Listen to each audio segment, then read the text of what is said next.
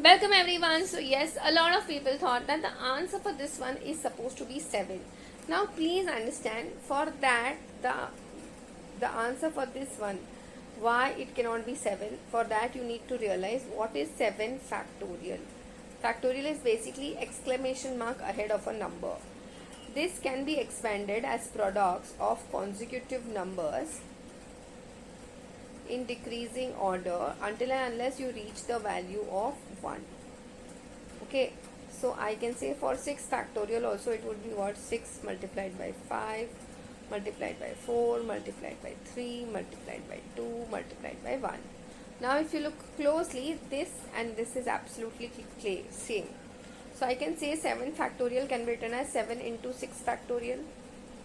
Using this, I can write this as what? 7 into 6 factorial minus 6 factorial upon 6 factorial. So what I can do is I'll take 6 factorial common. So I'm left with 7 minus 1 upon 6 factorial. Now what happens over here is this and this gets cancelled.